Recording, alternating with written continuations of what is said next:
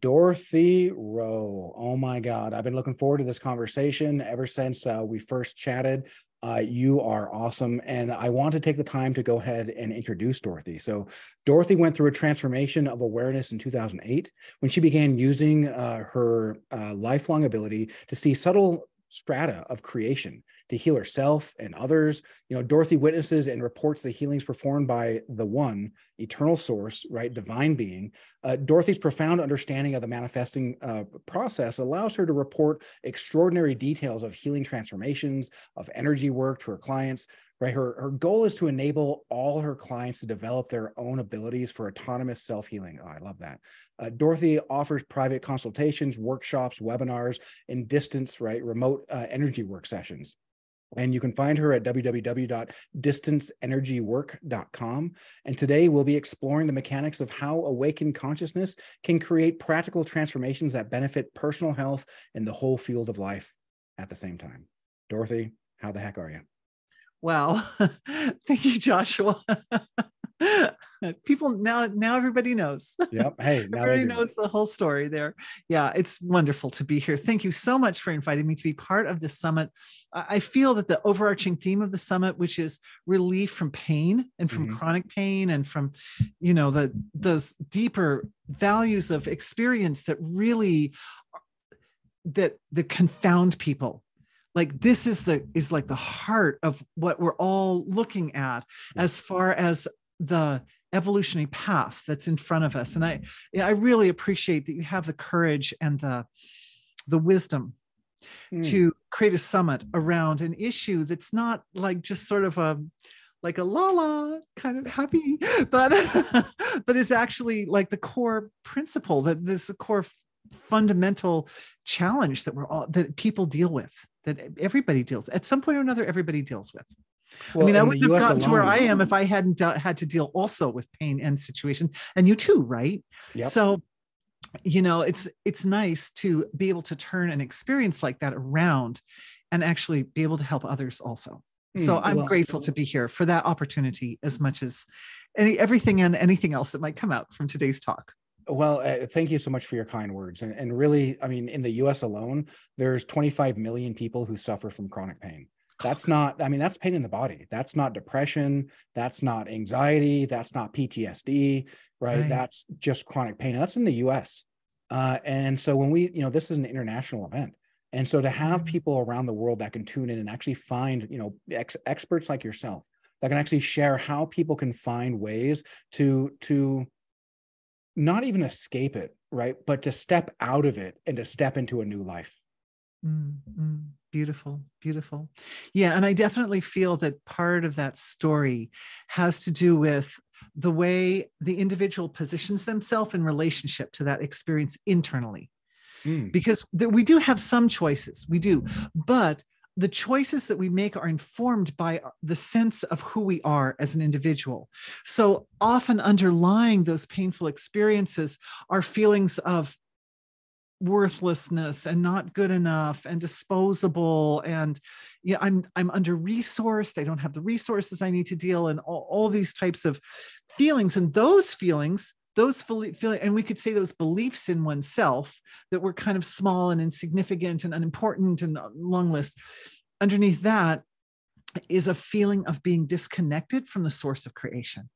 So what I've found over time is that this fundamental step of finding one's roots, finding one's anchor back to the source of creation is one of the really powerful keys that we have as individuals to navigating our way out of pain from the inside out.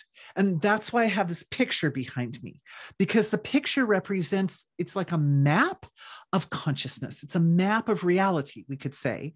And in my picture, the water represents the source of creation, the unmanifest, eternal, unbounded, divine, absolute being, pure consciousness, pure awareness. We can give it a million names, but it's that one fundamental field of unmanifest, qualityless being that gives rise to the whole manifest field of creation. And then the top of my picture, some like clouds and mountains, represents the manifest ocean of what we think of as our universe, our manifest field of the universe, including our physical bodies, and including even things that we can identify, such as thoughts and feelings, right? Even impulses or inspirations, or all that is something tangible. And some of it's really concrete, like it's the physical body concrete, and some of it is more abstract. So in my picture back here, the deeper levels, closer and closer you get to the ocean of unmanifest being, the more abstract the form becomes. And this is, from my perspective as a healer, this map is really important.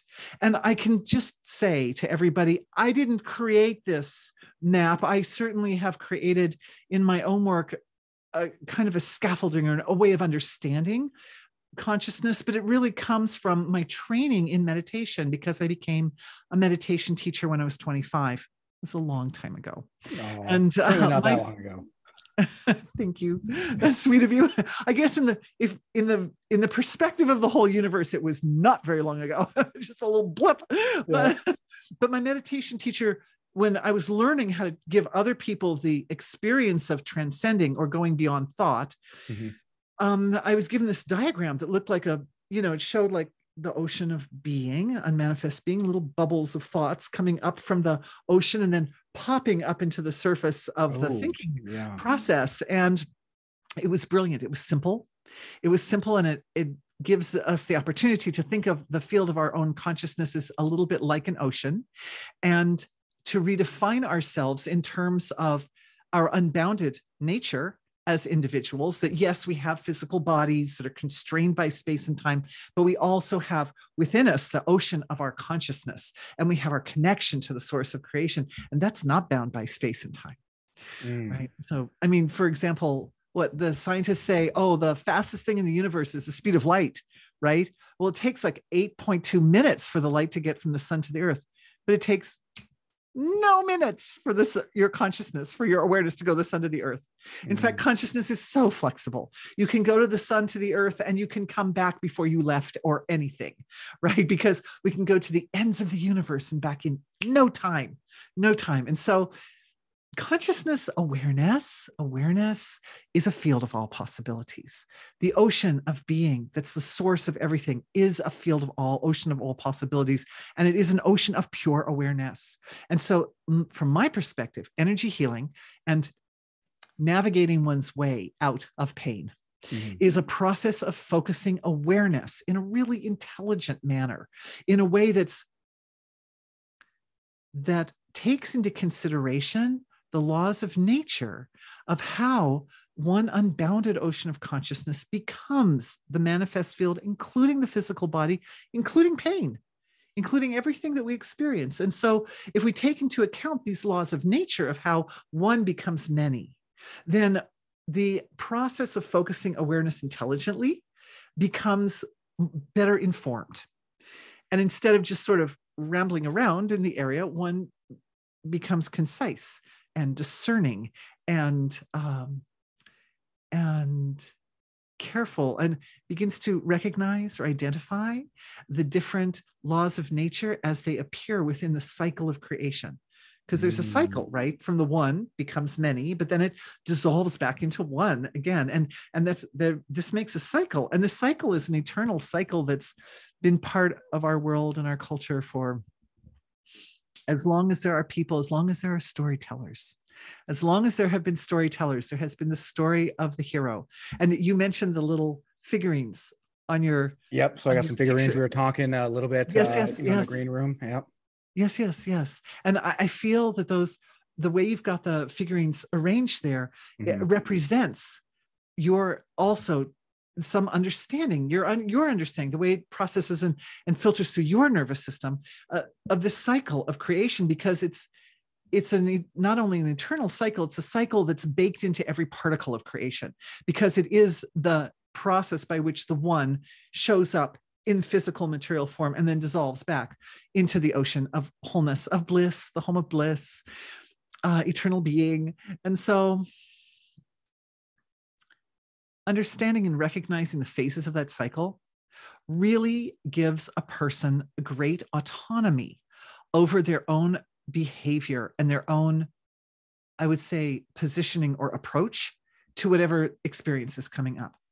So in the case of pain or chronic pain, you know, one is searching usually desperately to find, how can I position myself so this pain is not so extreme? Or how can I position myself so whatever is the underlying cause of this pain can be dealt with and then the pain be eliminated, right? And so understanding the cycle of creation is very helpful in that process.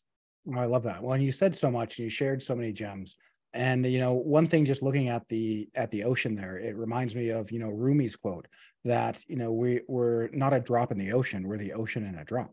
Right. This is like the fragmentation of the all. Right. We are a piece of the all.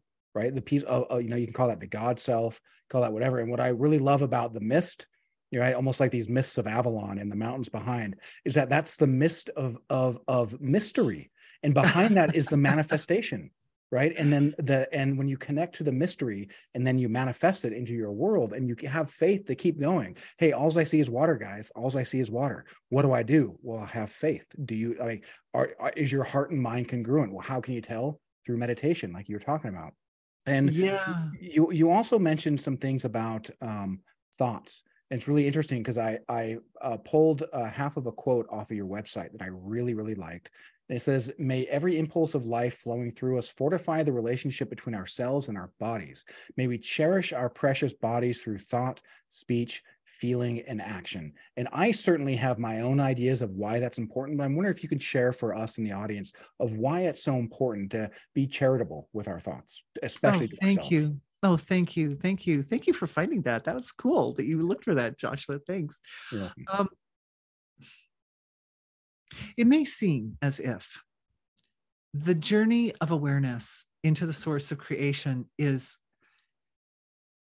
the sort of like the goal, or it's sort of it is a foundation. The experience of the source of creation, fair enough, is fundamental to both the healing process and to just living life effectively. However, in that cycle of creation, there's a whole section which is integrative.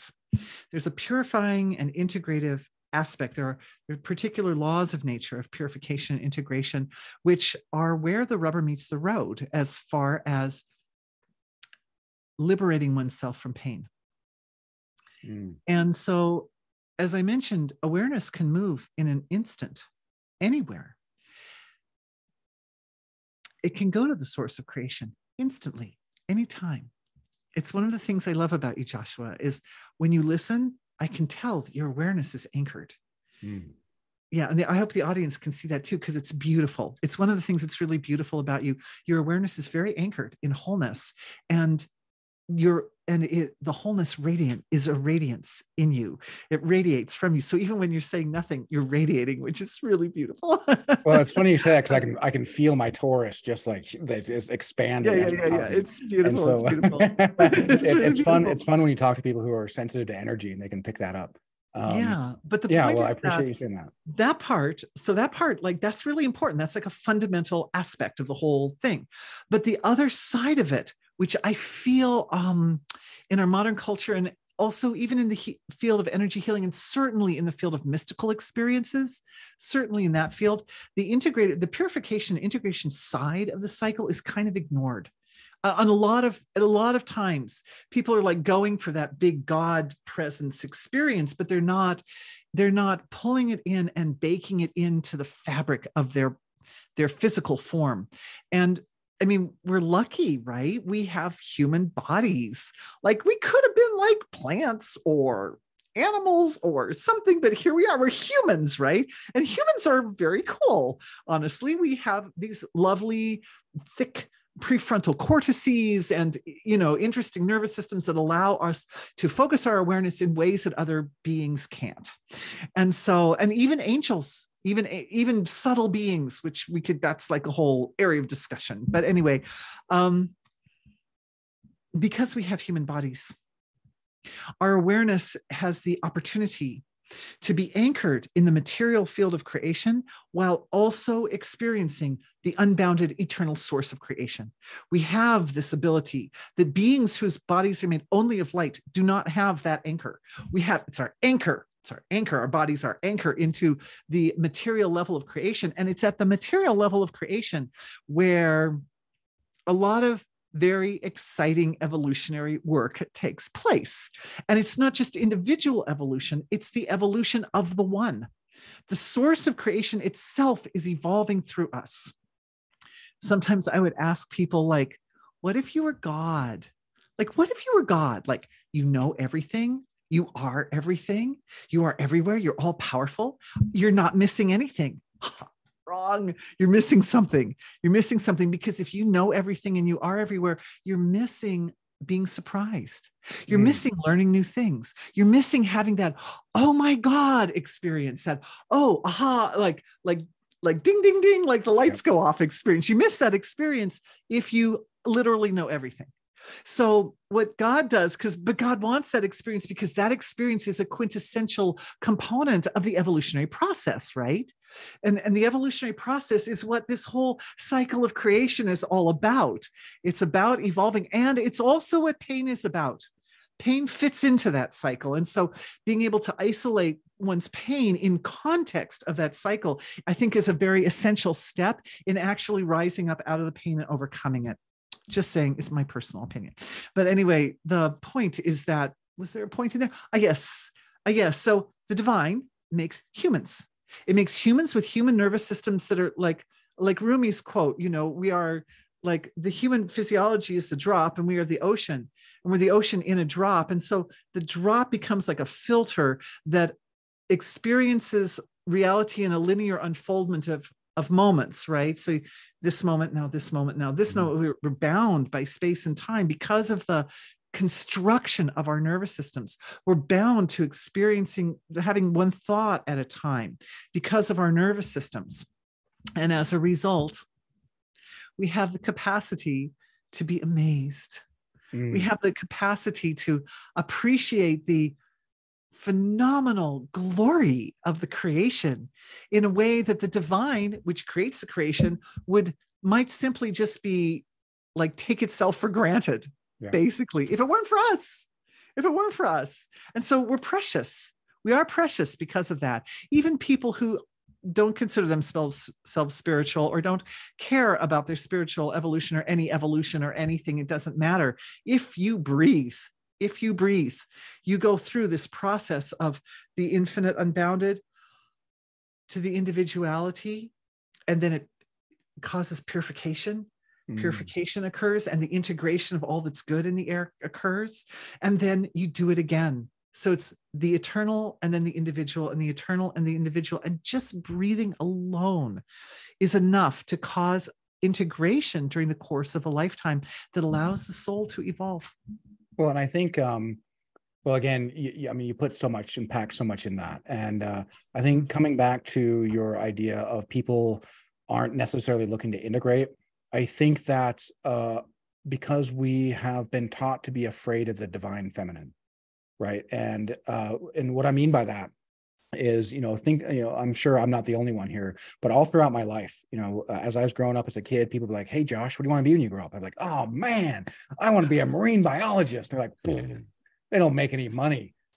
What a dumb idea. Why don't you go ahead and try something else that my limited perception thinks that you'd be good at and that would make you money?"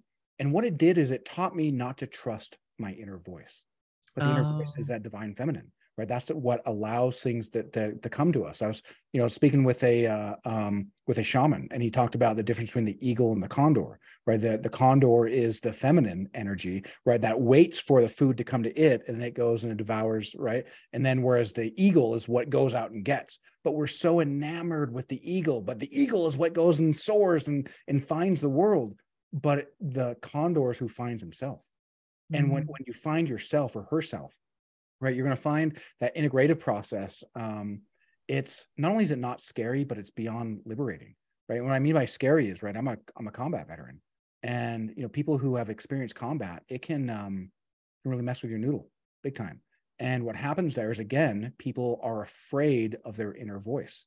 because their inner voice has been hijacked. They've been told that they can't trust themselves. They've been told this story that they internalize. And part of, where I see a lot of beauty in your quote that I mentioned about why we should be charitable, with our thoughts, our speech, and our feelings, is that, Bruce Lee used to talk about this, that to be very careful about how you talk to yourself, because your body can't help but to listen. And we cast spells on ourselves all day long. And here we are saying these words and these stories that immediately we assume, and our bodies are like, okay, well, because inside the body, you talked about the nervous system, around every cell is a membrane. And what does that membrane do? That membrane says, hey, what environment am I in? Right? Is it raining? Is it snowing? Is it sunshine? And if it's dark and rainy, but we want to feel sunshine, well, if we've only been thinking dark and rainy thoughts, well, how's the sun going to come out? Right? If we've only been feeling dark and rainy feelings, well, how's the sun going to break through? Right? And so understanding that, and then understanding also that when we change the way in which we think and change the way in which we feel, there's still the law of inertia, right? In this case, it's cell inertia, which means that the cells are still going to be like, hey, what the hell? We're dressed for rain, man. What are you doing bringing the sun out? Right? And how much easier is it to change the minds of about 50 trillion cells versus your own individual mind? Right. And this is why when we step out to try to find a new way to live, a new way to find ourselves in the world, we might find that we yo-yo right back to where we were, because we haven't provided enough of a force, right, to break that inertia and to actually part those clouds and allow the sun to shine in. Yeah, it's a beautiful point. It's a beautiful point that the communication, the laws that govern the communication between the body and the mind and the consciousness, we could say the consciousness and the body, are not equally distributed. I think that's part of your point. For instance, if I want to put my hand like that on my nose, which I just did, I didn't have to think it. I didn't, because my body reads my consciousness phenomenally. The communication flow from the consciousness to the body is so instant, and it's so complete. It's so integrated, really, speaking of integration. However, when the body wants to talk to the consciousness, it has a very limited vocabulary. The body really only talks in like sensations and feelings, basically. And the consciousness has to figure out what the body needs. And it's a little bit like a mama trying to figure out what the baby needs, right? The baby cries.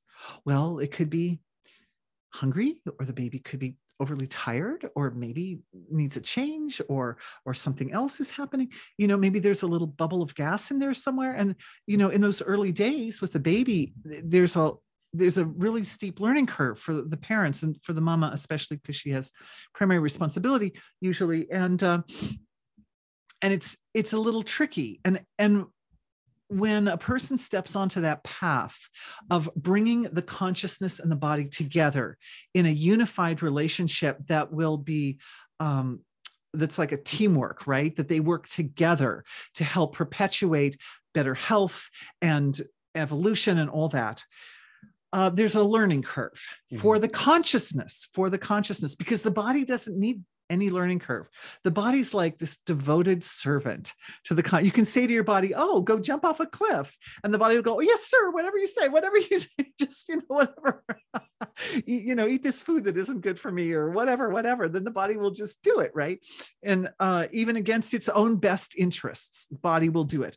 But the consciousness, on the other hand, carries the responsibility like the parent.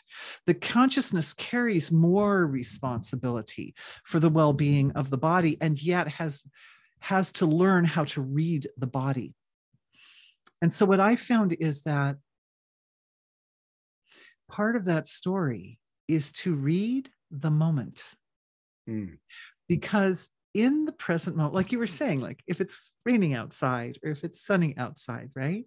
And in the present moment, all the previous moments that have ever occurred inform the present moment. And all the moments that are yet to come also reflect into the present moment.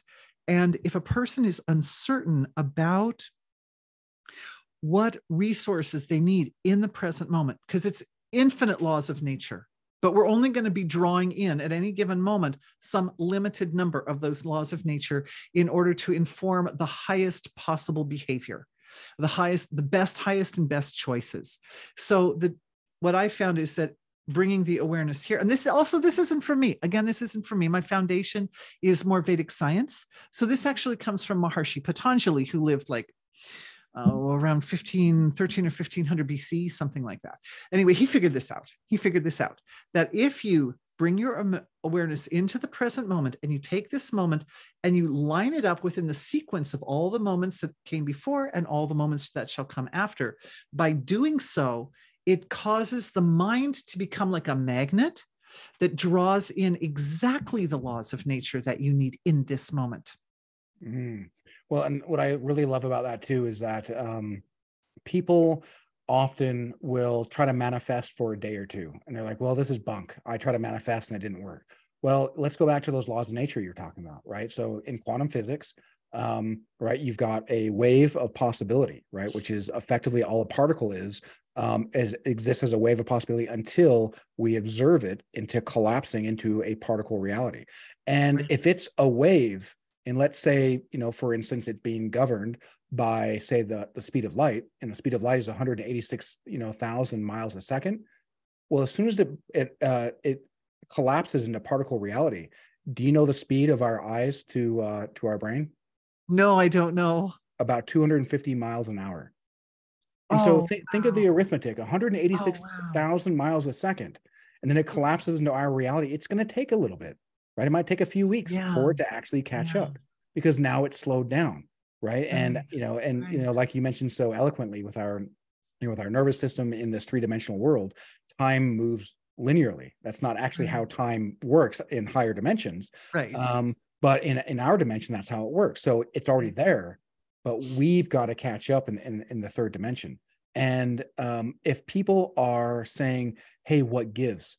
I've been manifesting, and here's this thing that's coming at me saying that's in the opposing idea of what it is I'm trying to manifest. And then I get angry and I get upset, just to your point, right? Well, now the brain is channeling that. The problem is it's channeling based upon the past. Right. Because it's still catching up. Beautiful point. This is what you were manifesting up for these weeks. And so you've got to, just like the cell inertia, you've got to go through your manifestation inertia, and you've got to get that out. And then it starts to come. And then you start seeing, oh, wait a minute. It's funny that this guy who, lived, 1500 BC is saying things that now neuroscience is corroborating. And it's funny that science now is almost like, eureka, look how smart we are. This is actually a real thing, when they're now just validating what it was that's been said for thousands of years. Yeah. The ancients, they figured out a whole bunch of stuff, but over the course of time, things get forgotten. Knowledge is forgotten. The thing about the nervous system, thank you for bringing that up about the nervous system, because I think it's a really important point that the nervous system is the filter for the consciousness and perception, because the senses of perception have their cortices and so on. But to me, it looks a little bit like a dialogue between the ocean of pure being and the physical body. It's like there's a kind of a dialogue that's going always back and forth. And it's part of that cycle. You could say it's the cycle of another way of looking at the cycle of creation, but I'm just picking up that point. Yes, that we have a choice of where to place awareness or attention. We have a choice of where to focus. And wherever we focus has a very direct effect on the shape, the actual functioning of the nervous system. According to modern science, 70% of the dendrites in the brain and in the nervous system, central nervous system, restructure themselves every day. And that's based on experience. It's based on the things you do and food you eat and your experiences that you have and all that. And so what that means is that each one of us as an individual has a tremendous amount of autonomy over the shape, the actual physical structure of the filter of consciousness. And so making choices toward activities that increase stability and adaptability in the nervous system results in a nervous system that becomes a better carrier for consciousness. It becomes a better carrier for the one. And so part of the story, I think, of pain and of chronic pain is for the pain to act as kind of like a motivator to help the individual find the path for the focus of awareness that will have the most beneficial effect on the nervous system, that will allow their nervous system to become the best possible carrier of the highest level of consciousness possible for them. And meditation is a great thing. Yeah, I'm a big advocate. I've always been a big advocate for meditation, but also anything that refines, anything that causes refinement. And another area, a whole area where a person can focus that affects the nervous system in a very, very positive way are acts of devotion. Because when we combine, devotion is like the marriage. You could say devotion is the marriage of love and service. It's service lovingly performed. And service, of course, means thinking carefully, like, how can I do this action in the best possible way? So there's an intellectual component. But when that service is performed from a level of genuine love and appreciation for the other person or for God or whoever, however you're designing your acts of devotion, what happens is it causes that intellectual side of the process to start to refer back to the feeling. So you have like the feeling of I love, because I'm a mama or grandmama, which I am. So I love, and I do things that are not necessarily completely 100% comfortable for me, but they're the things that are the most, will carry the best long-term results, right? So whatever is going to carry some kind of really good, positive long-term results, and it's done lovingly. And so what that does is it creates a relationship between the head and the heart. It starts to cause integration to occur in this part of the physiology. And it's very, very, has a very positive effect on the senses of perception. It will cause the senses of perception to start to look into the feeling aspect or the energetic structure behind what the person is doing, what you're doing at that time. Even if you're just doing something simple like cleaning your house or washing dishes or changing a diaper or, different types of things, or volunteering at a local charity or something. It allows the senses of perception to be aware of the action on the surface, and it allows the senses of perception to start to pay attention to what's going on deep inside at the same time. It starts to bring that together. And the net result is that the senses of perception, which really are extensions of the nervous system, become more refined. And awareness starts to fathom into those deeper levels of creation. I like that. And that's one of the reasons, that's how I did it. That's one of, like you gave in the intro, Dorothy, all these years, Dorothy had this sense of, was able to see into the fine fabric. That's how I did it. Exactly. Like, that's my secret. I was a volunteer for world peace for like 35 years while I raised my family. Well, and, before I could start seeing, right, with my eyes closed, right, true sight, right, I had to have the dark night of my soul. I had to have everything collapse around me, because what happened is the structures I erected around my heart to protect me did nothing but confine me. And as soon as those structures fell, well, then there was that that link. It says, hey man, finally you're willing to listen. And good job, Joshua. That's powerful, man. That's powerful. It's good stuff. Well, and I'm curious your thoughts on this idea of, I'm not an outrageous fan of the Bible, but I do think that there's a lot of wisdom there. And one in particular, piece in Genesis talks about the trees of life and the trees of knowledge of good and evil. And I find that the tree of life means that you're living life, right? And when you live, right, you're experiencing, and experience is the number one teacher. And when you live, right, you're out there and you're seeing how you can go ahead and affect the world around you, how you can make yourself better. But when you don't live, right, what's live backwards? Well, that's evil. Okay, well, when you've lived, well, then you've harnessed all this wisdom. But when you haven't lived, well, that's the devil. Lived backwards is devil. Oh my goodness, I hadn't and seen that. That's amazing. and the devil, we say, right, Lucifer, we say, is the bringer of light, the bringer of knowledge, the one that convinces you that, hey, you've got that, that master's degree on the wall. I get that you just passed the test. I get that you've retained none of that knowledge, but look at you, right? You didn't experience life. You didn't live, but look at you. Look how much better you are. And I find that the mind and the mind's where all the chatter is. It's where all the noise is. And where do we say the devil's where? In the details, right? Right up here. But not here, right? This, like you said, the body doesn't have the ability to use language, right? We say that a picture is worth 1,000 words. Well, that's what the body does, is it invokes feelings and pictures. It does, so yes. Words pictures, are these yes. fragmentations of these pictures, which means that when the body is saying, hey, or when the mind's saying, hey, look at me, look how smart I am, look how great I am, well, it's 1,000 times less powerful. And what I find what it does is it confines the flow.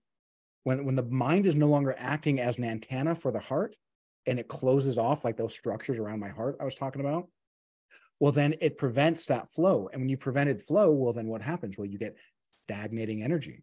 And when you've got stagnating pools, what's attracted there? Well, parasites and mosquitoes. And when you've got parasites and mosquitoes there draining the life force, well, then the body and the mind, as a consequence, break down.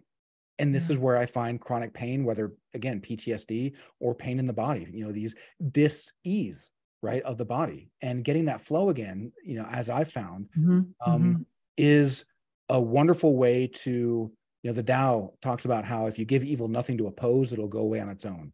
Not because it's not there, but because you can step out of its way. And so these mosquitoes and these parasites, how do you get rid of them? Well, you fight them. Well, what happens if you're flopping your arms all around trying to fight these mosquitoes? Well, get your heart rate up, you start breathing more, and they're attracted to your carbon dioxide in the first place. But if you invite that flow, well, guess what? That flow is going to take that stagnant water, and it's going to go ahead and take it downstream. So now you've stepped out of the way. You're not actively fighting, because as Carl Jung said, that which you resist persists. If you resist your PTSD, if you resist your pain, if you're fighting it, well, you're opposing it.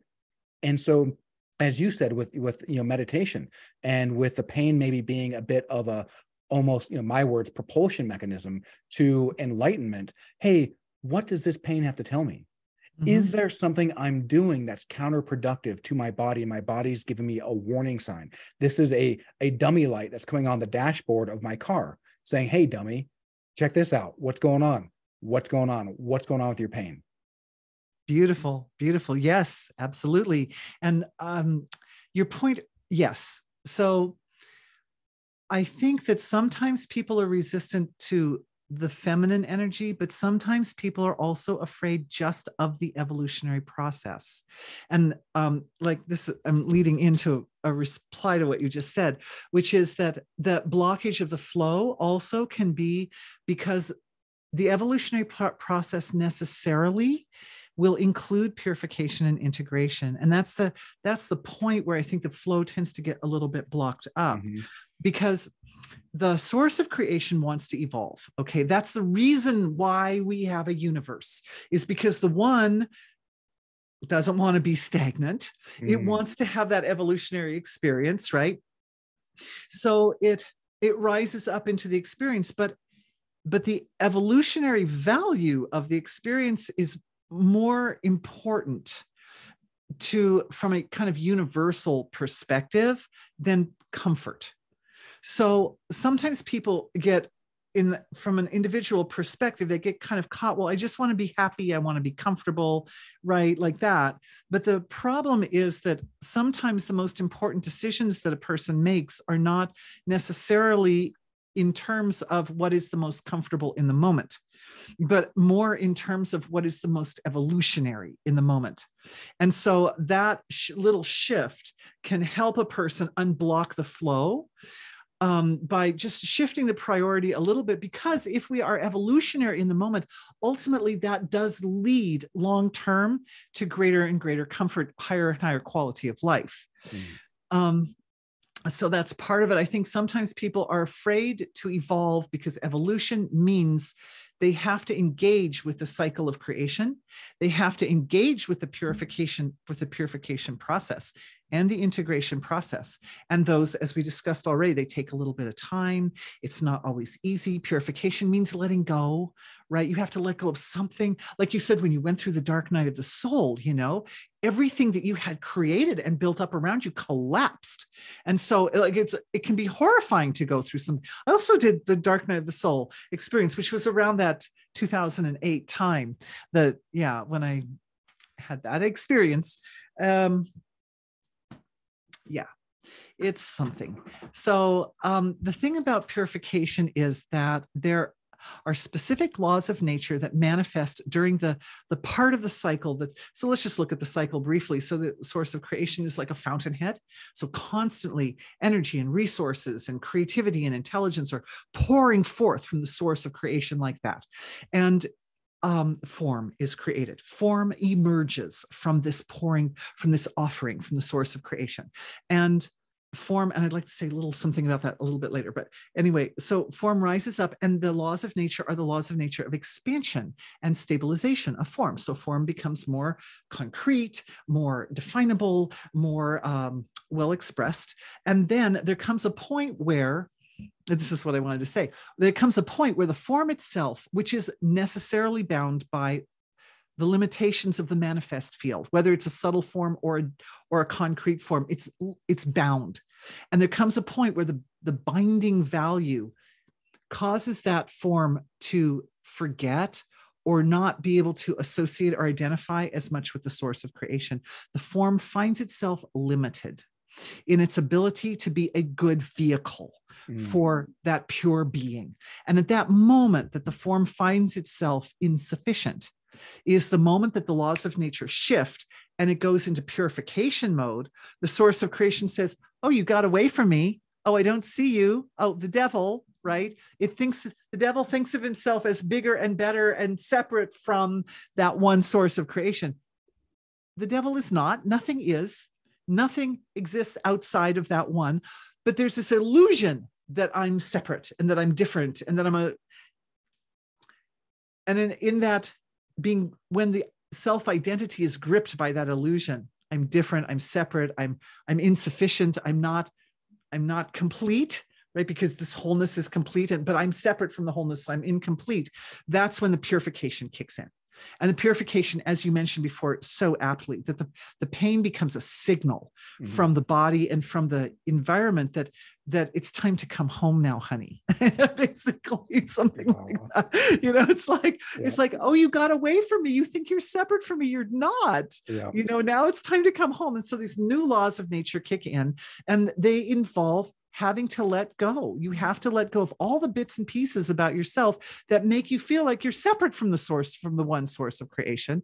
And that can be, depending on how long the journey was, coming out, you can feel like you're letting go, person's letting go of a lot, like everything I created in my life even. Yeah. But once the letting go process kicks in, then there's this new laws of nature that involve letting go, and wherever there's some little bit letting go, divine grace comes into that empty space, because nature abhors a vacuum, right? So you let go a little bit, and then the divine comes in. It's like, oh, actually I'm divine. And then a little more you let go, and then, oh, a little bit more divine comes in, a little bit more you let go.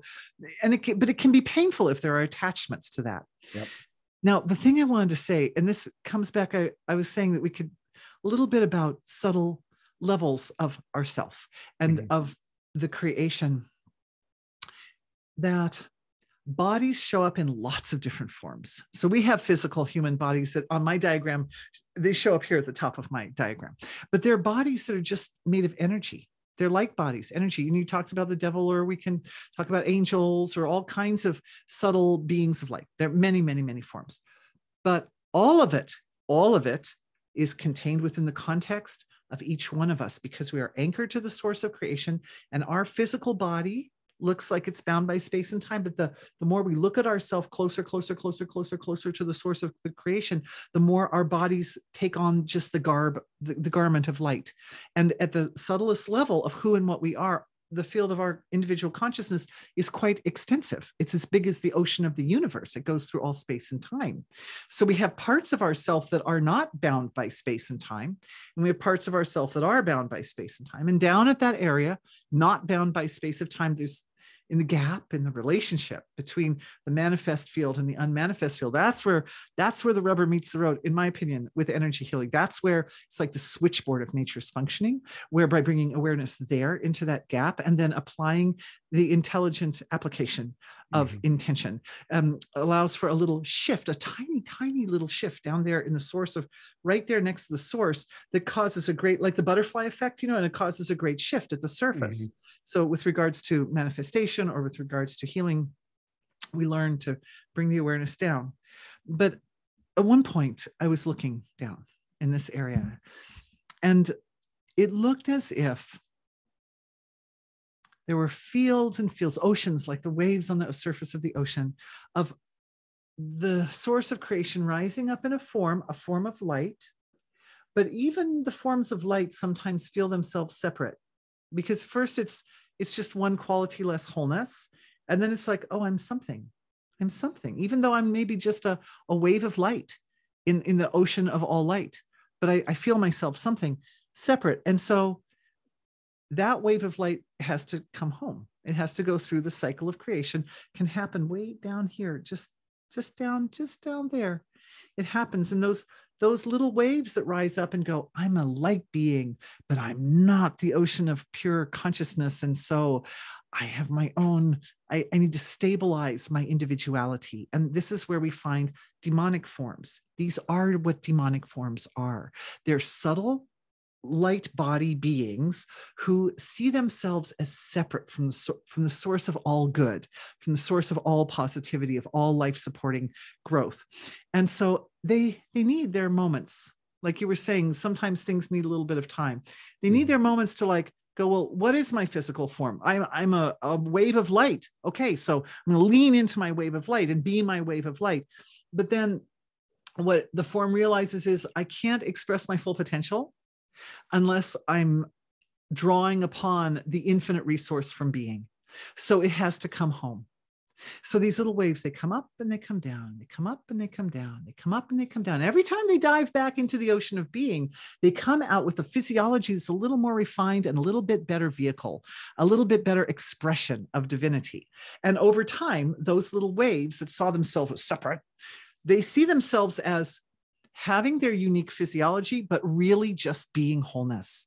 I am just the ocean. And referring back to Rumi's quote, I'm so glad you brought that up, Joshua. That was beautiful. At that point, they are angels. That's what angels are. Angels are forms of the source of creation that are able to rise up into their physicality, even if it's just a light body, but they're stable and adaptable enough that they know themselves to be divinity as a light body. I am a light body, but I am the divine showing up as a light body. And that's the same journey that we're on as humans, right? You go through that billions. We did that. That was us, man, billions of years ago, doing those little cycles and cycles and cycles and cycles until we could sustain our light body and never, never lose our connection to the source of creation.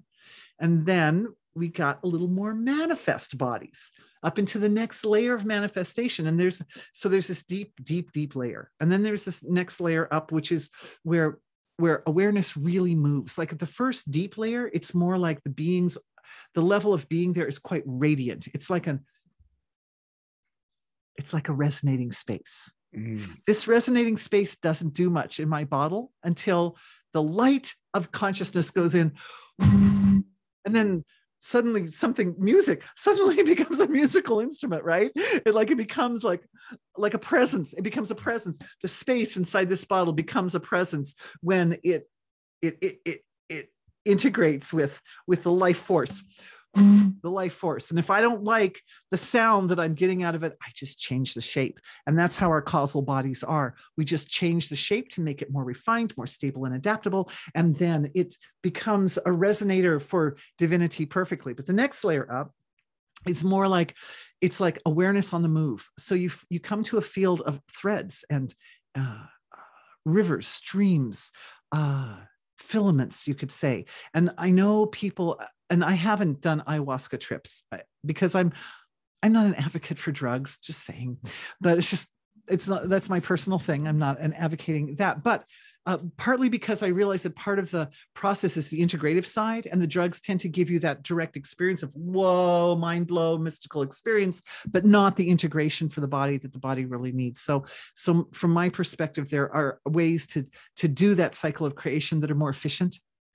So it's interesting you bring that up. I have not done ayahuasca. I have done quite a few different psychedelics. Oh yes, I have to. I have to, and that's why I'm not an advocate, right? Yeah. Because I've done them, Yeah. and I know that they give you the, but then Well, they don't give you the, they what's don't interesting stabilize though you back is in, that right? depending on who you go to, like there's a shaman here locally that my mom of all people turned me on to, right? And Go they mom. do, yeah, I know, right? They do peyote Oh ceremonies, yes, it's peyote. Yes. and peyote is nothing like any other psychedelic. It doesn't make you trip. It's all an internal journey. But then what you do with these people, you're sitting inside of a teepee, and then you have a sacred fire, around you, and anyone who's purging, they purge it into the sacred fire, so the fire, it consumes it, and then you're just sharing your deep vulnerabilities with people around you and connecting. And then the very next day they have a breathing ceremony as well, so then you can really start integrating that and integrating your energy. And for those who have good. Yes. In the traditional cultures, yeah, they understood this principle, and they did bring in the integrative side of the process, and the purification and the integrative side of the process. So very good. So for those who are experiencing, chronic pain, and they don't necessarily know where to start, well, a wonderful place to start is actually your free gift, right? You offered a free gift to help people maybe kickstart their healing journey and say, hey, what does this have for me? How do I find that deep connection to that oneness? And go ahead and download it now. Download it now. You got 48 hours to do that. And then, if you like it, hey, reach out to Dorothy. You'll find that her website is right there. Reach out to her. Let her know what it was that you felt. Let her know what it was. Hey, if you appreciated this conversation, if you liked what it was that she was saying, hey, reach out to her and let her know, hey, I loved everything that you were saying. Or maybe, hey, you lost me here, but I could tell there was something cool there. Can you maybe expound and reach out? There's nothing. Because I really do want people to come into a state of personal autonomy over their own healing process. Yeah. So definitely the orientation of my work is, the free gift gives you kind of a flavor of sort of the internal journey, and using my words to describe how the healing process unfolds for an individual. But in the end, what matters to me is that you have the power over your own physiology and your own experience, and that you're doing it, man, that you're doing it, and you don't need anybody else. You don't have to depend on anybody else. No, I love that. And so as we wrap up, do you have any maybe final words of wisdom for people who are on this journey to heal themselves, to cancel? And the reason why I specifically chose the word cancel is because, one, it's kind of silly to me, because cancel is kind of it's a word that's in our our social vernacular right now. We have to use, but cancel to me also isn't kill. It isn't like eliminate it. It's cancel in the sense of stepping out of the way, in a very Taoist way, in a very flowing way. But if there's somebody who's looking to cancel their chronic pain, do you have any maybe final words of wisdom to maybe help kickstart them on that journey? Yes. The purification process has an energy signature. It has a feel to it. And almost always the pain will be there when the nervous system, especially the autonomic nervous system, is wired up to resist that purification. But like with the peyote ceremony, because the purging is part of the ceremony, people walk into the ceremony expecting and open to the purge. And I would like to offer that the purge itself can be difficult. It can have elements to it that are uncomfortable, but it's also a necessary and an essential part of the cycle of healing, the healing cycle and the evolutionary cycle. And understanding that will allow you to accept and receive the purging as a very beneficial and positive part of the experience. And being able to do that will change your relationship with the pain and with the difficult situations that come, and even with the darker feelings that come and all that. It will change your relationship with it, so that there's a part of you that's stepping back and witnessing the purge. It steps back and witnesses the purge. And when you find yourself in that position where you're stepping back and you're witnessing the purge, then it's easy to allow the flow of the purge to just complete itself as it's meant to complete itself. And then you come out the other end clear. You come out the other end free of it. It's one of the ways of allowing the discomfort to complete itself, to resolve itself. Or you could say, in the case of my example, to come back home. That whatever is that difficulty, it allows it to just go back to the source of creation, where it can be reborn as a much finer, more useful form. Man, I love that so much. I feel like you and I could talk for hours and hours. Yeah, I feel like we could too. Yeah. We could too, Joshua. Yeah. It's really lovely. Well, this has been incredible. Well, maybe we'll get to do it again. I think it would be nice. Yeah, I think it would. I think it would be really nice to do that. And this has been such an incredible wealth of information, as well as a map. You really detailed an incredible map for people to follow. And it's important to understand that this is a map.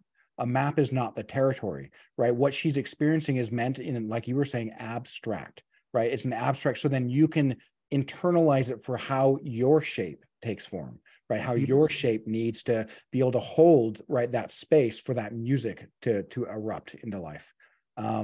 This has been incredible. I really appreciate your time. You are such a vibrant person, Dorothy, and I feel blessed for being able to share space with you.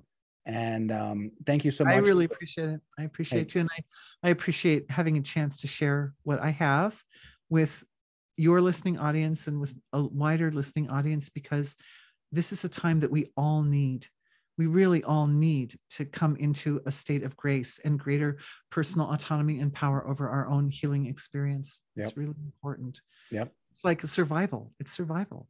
Yep. So let's do it. Absolutely. Hey, let's do it. You heard the lady. You heard the lady. Not only let's do it, but go download her free gift, right? You got download my gift. Do it. Go download it and you jumpstart your healing process and find a path to where you can step out of that chronic pain and step into a whole new way of being. Absolutely. Awesome. Absolutely. Thank you. Thank you for sharing my website with everyone, Joshua. Hey, my pleasure. And thank you for sharing time and space with us. And to everyone who's been watching, thank you so much for tuning in. And I hope that you got as much benefit out of it as I did. Me too. Thank you. Bye. Bye-bye.